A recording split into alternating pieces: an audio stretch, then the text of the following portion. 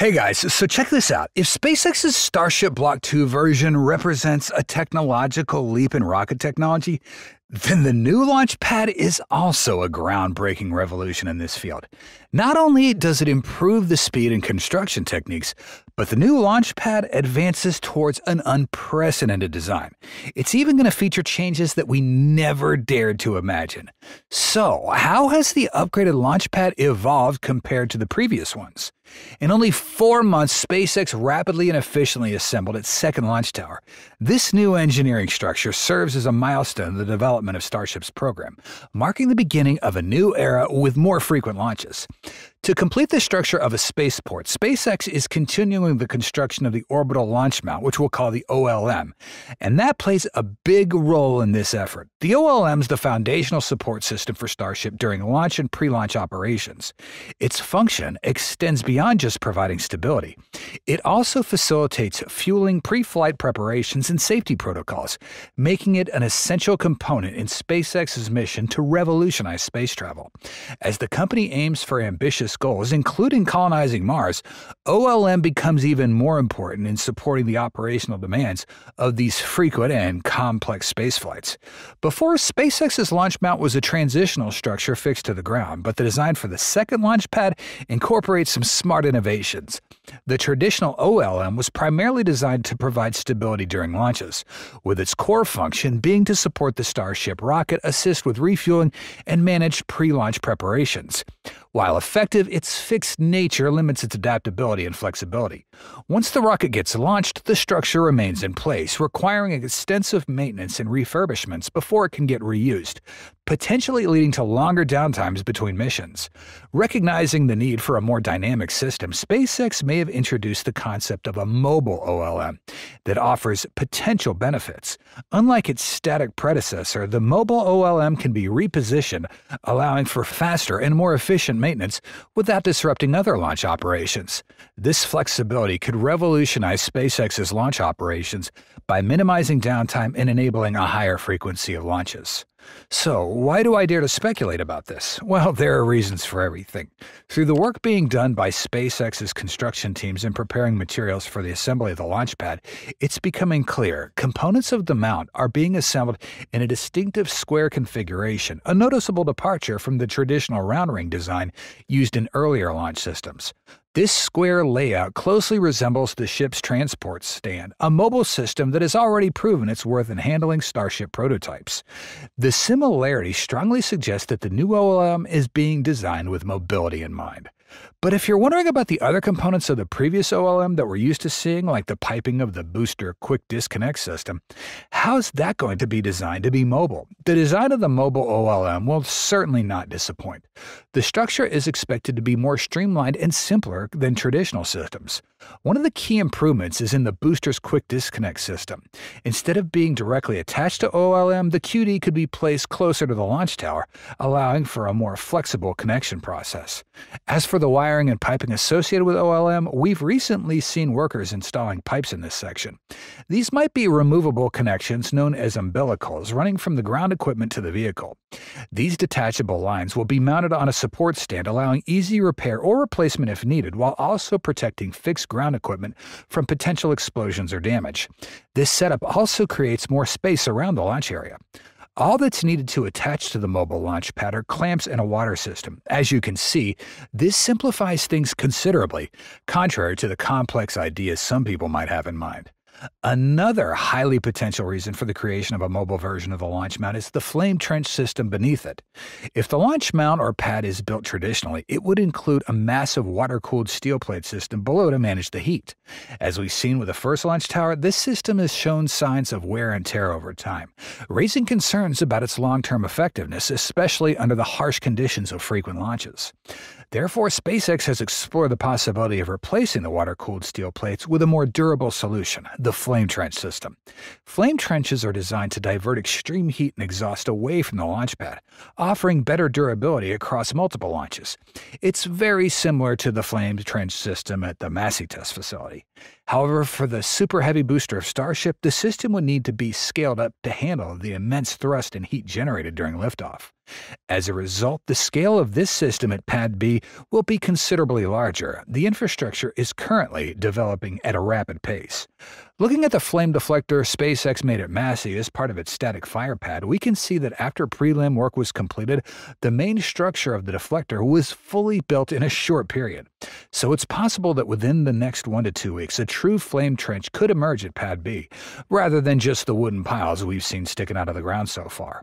And similarly to the test structure at Massey, SpaceX could have a mobile rocket stand offering a reliable and sustainable method that's already been proven.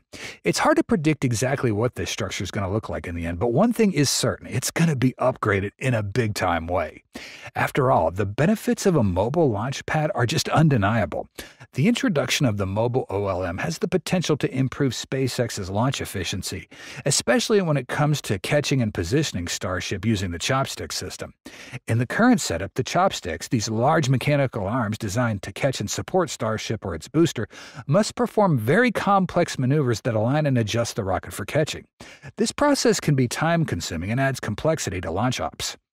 With the mobility of the new OLM, the need for such complicated movements is greatly reduced. The OLM can reposition itself to the optimal spot for the chopsticks to catch the booster or Starship, simplifying the entire process.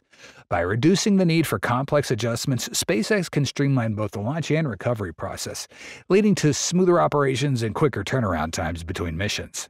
This efficiency will be crucial as the company ramps up for more frequent launches, allowing for a more agile and responsive launch infrastructure that supports SpaceX's ambitious space exploration goals.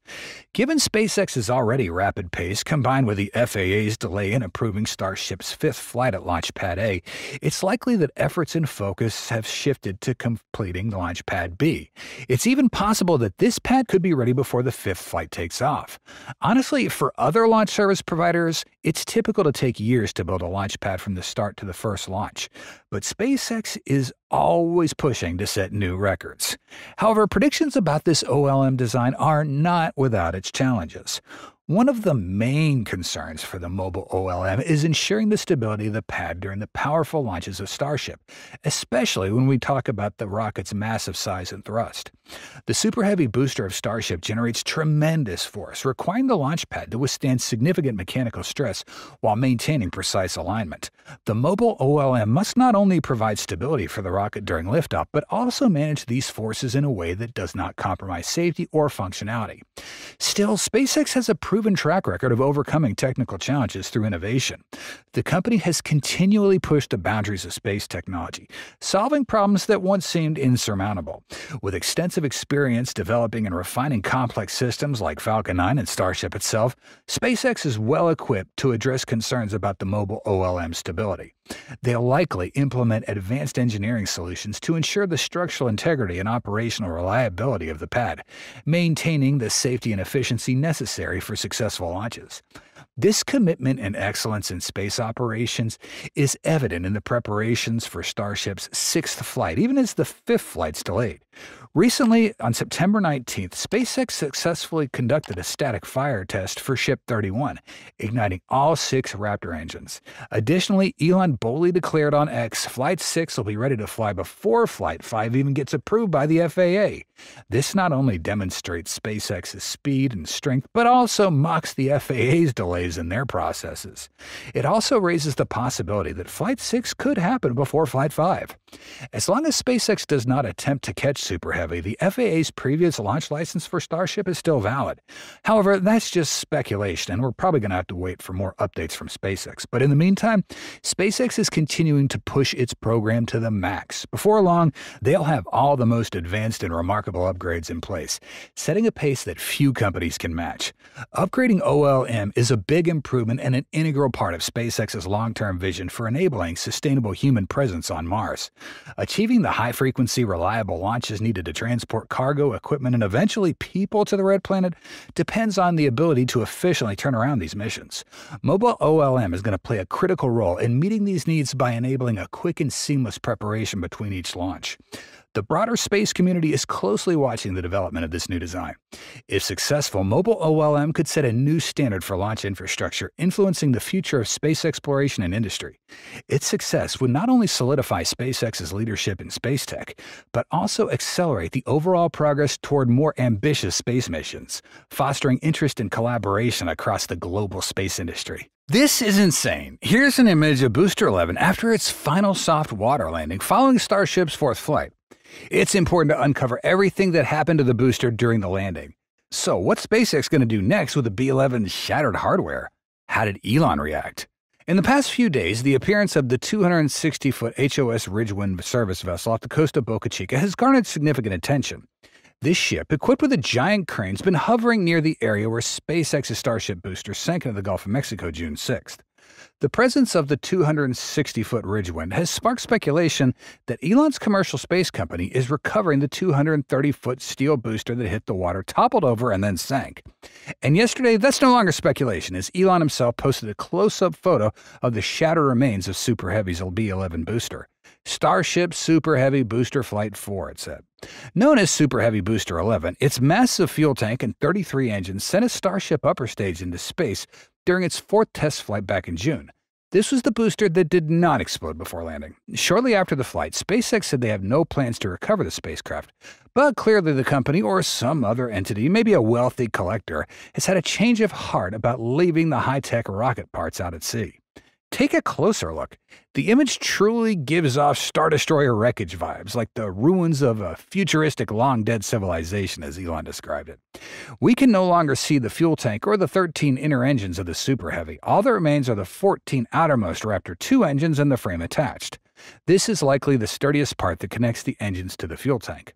However, it's unclear whether the disintegration was due to the direct landing in the water or an explosion after B-11 hit the water, as predicted by an image of a fire spotted by a space engineer. Saying it broke apart from the impact with the water isn't wrong, as the Super Heavy rocket tipped in one direction upon landing, and the pressure from the weight and the rocket's heat caused the part that made contact with the water first to crumble. But saying it exploded also makes some sense, as just before B-11 neared the water, we saw a fire underneath the engines, particularly towards the outer ring of the engines. That would also explain why only half the engine stayed intact. What do you think caused such severe destruction to Super Heavy's B-11? Share your thoughts in the comments below. Recovering the parts of B-11 would give SpaceX an advantage in studying what happened to the remaining components, which would help prepare for the upcoming fifth flight when SpaceX aims to land Super Heavy once again and possibly catch it when it comes down with Mechazilla. This rocket still has much room for improvement, as Elon tweeted. Fixer-upper. It shows that although Starship may not be perfect yet, it's a work in progress with immense potential. Now, with more than 2 months left before getting the FAA license at the end of November, we believe this time frame is sufficient for SpaceX to learn many lessons. It's undeniable that SpaceX is likely to introduce some changes to Super Heavy B-12. The idea of retrieving old rockets from the ocean is not new. In 2021, HOS Briarwood, a ship similar to the one currently 15 miles off Boca Chica Beach, helped SpaceX recover parts of Falcon 9's rocket off the coast of Florida. Further back, NASA recovered nearly half the Challenger after the explosion in '86, in which 7 astronauts lost their lives.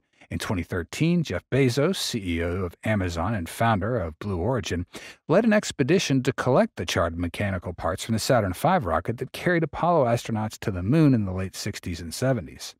Some artifacts are on display in the Seattle Museum of Flight and the National Air and Space Museum in D.C. This suggests that not only has the tail section of the B-11 been recovered, but SpaceX is likely continuing to look for more. The excitement is building, and we can't wait for what's next. While the excitement from recovering the rocket offshore still lingers, SpaceX continues ramping up its operations at Starbase on land.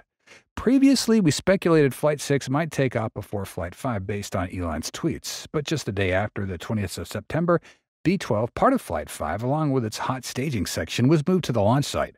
Once there, it was immediately secured using the chopsticks, and on the morning of the 20th, it was placed on the Orbital Launch Mount, or OLM. Notably, the lifting of Booster 12 was done in a special manner. Typically, we only see the chopsticks lift Super Heavy and put it on the OLM, but this time SpaceX lifted it all the way to the top of the tower before lowering it. This is the first time Super Heavy hit such a height, and it's almost certain that the rocket will be caught at that height.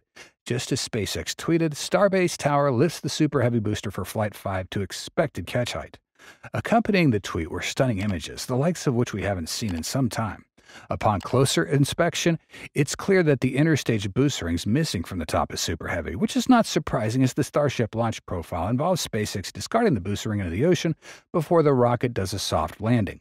This ring was a late add-on to Starship's design and one of the first upgrades after Flight 1 last year, which ended with the Starship's first and second stages failing to separate. After B-12 got put on the OLM, the hot staging section was added. By the end of September 21st, Ship 30 was transposed to the launch pad at Starbase. SpaceX announced the event on social media, emphasizing its importance. Ship 30 had undergone static fire tests and had an upgraded heat shield. The spacecraft's fully equipped with Raptor engines, promising improved navigation, deceleration, and landing capabilities compared to previous versions. With both B-12 and Ship 30 now at the launch pad, we could soon witness the first fully integrated prototype stack. Normally, the next step be a wet dress rehearsal, a critical pre-launch test. However, given the current situation and the FAA's review process, the timeline could be delayed. Elon has hinted that these activities might be to demonstrate SpaceX's readiness to the FAA. In addition to SpaceX's own efforts, more and more congressional efforts are coming forward to support SpaceX, urging the FAA to expedite the approval process for Starship flights. These include Congressman Kevin Kiley of California and Keith Self, a congressman of Texas, and even Donald Trump. Starship must be launched, and the U.S. needs to return to the moon before China does. This is no idle time for SpaceX or NASA, especially when NASA's Artemis lunar program is facing issues with its contractor Axiom. A detailed report reveals Axiom Space is facing financial challenges. Sources indicate that the company struggling to make payroll has fallen behind on payments to contractors, including SpaceX, and started downsizing operations. This comes at a time when external funding is becoming increasingly scarce. Last month, Axiom's longtime CEO and co-founder Mike Suffredini abruptly stepped down, citing personal reasons. He transitioned to an advisory role and will remain on the board. A new report suggests that Suffredini built Axiom into a mini NASA-like entity burdened with unnecessary costs. The company is now facing financial strain, with delays and downsizing threatening the viability of its space station projects. The report states, Axiom found itself struggling to make payroll, which reached $10 million a month by early last year, according to an internal document, and it fell behind on payments to suppliers. Axiom's primary goal was to build a commercial low Earth orbit space station by leveraging NASA's ISS. The station would consist of several modules for crew quarters, power research, and manufacturing. Once fully assembled, it would detach and become an independent free-flying station. However, building and managing a space station takes time and expertise.